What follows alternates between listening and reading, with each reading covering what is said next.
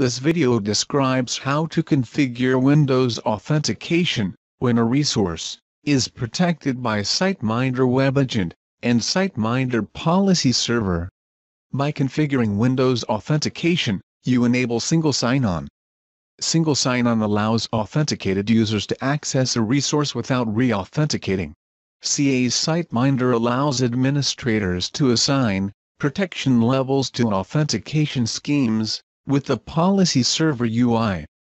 Users of one realm can access a resource in another realm, which is of equal or lesser protection level using single sign-on.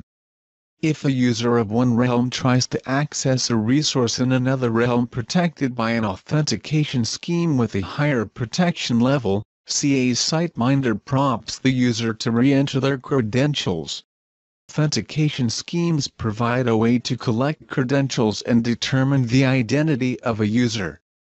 CA SiteMinder supports various authentication schemes ranging from basic username, password and HTML forms-based authentication to digital certificates. IIS Web Agent supports the anti-challenge response authentication scheme. In this, the IIS web server challenges the user's Internet Explorer browser when a user requests access to a resource. The challenge is a mathematical calculation based on the user's password that is stored on the user's client system.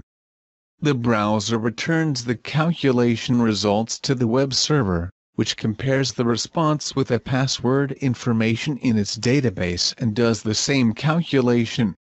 If the results match, the server allows the user access.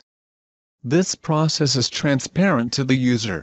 Auth type HTTP header variable value defines the authentication scheme. Depending on the authentication scheme used to authenticate users, the variable auth type can have different values.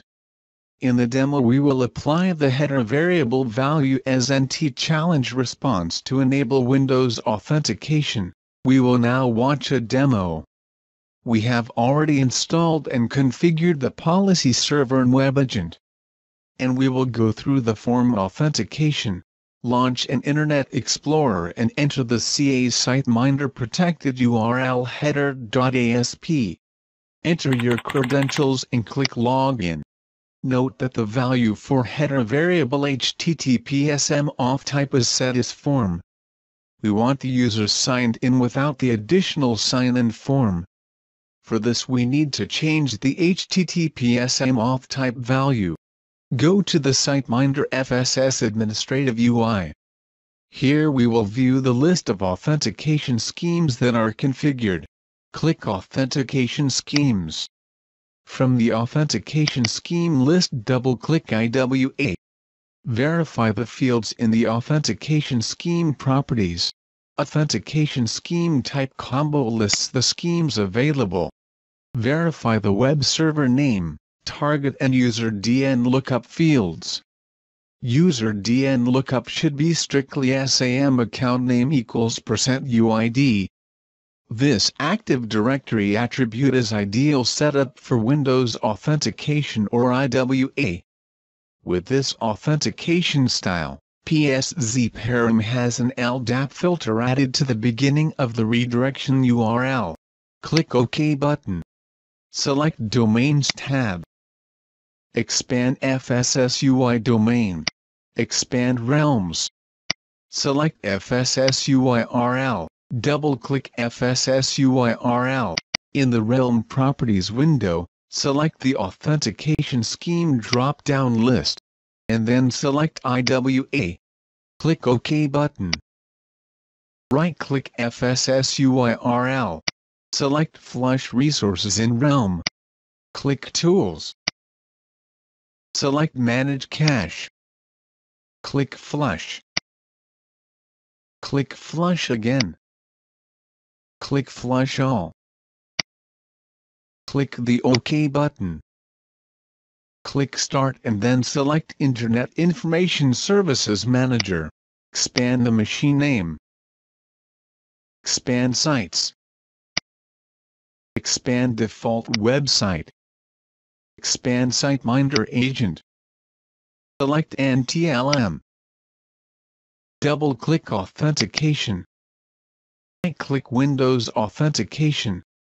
Select Enable. Right-click Anonymous Authentication. Select Disable.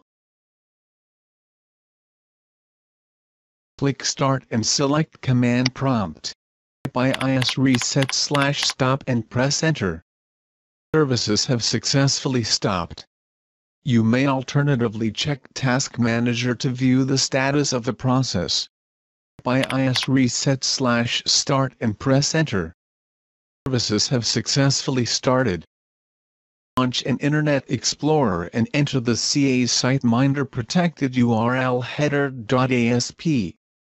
You will see that the HTTPS auth type header value has changed to NT challenge response. This completes our demo. Thank you for watching. You may visit ca.com education page for more information.